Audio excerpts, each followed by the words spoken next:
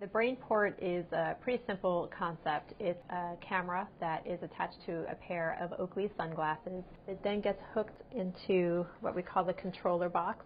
The controller box has the on-off switch. It has a couple different intensity modes, a zoom function, and what this basically does is it converts the video signal that you get from the camera into an electrotactile signal.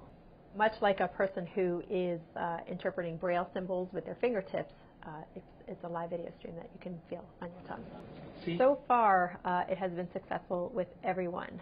We were very careful to try to include people with different types of blindness, different durations of blindness, as well as congenital blindness, and so far it's been able to work with everybody.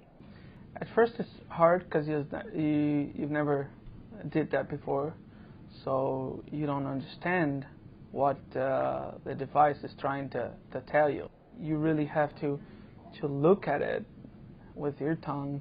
It's kind of funny, but when you remember something that you're checking out with your tongue, you can actually visualize it.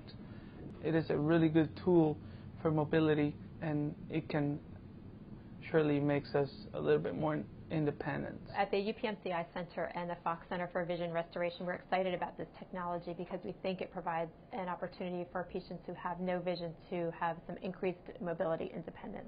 While the visual percept is not really what a normally sighted person would be able to have, it still enables enough of a perception of the environment to let them get about in a more normal way.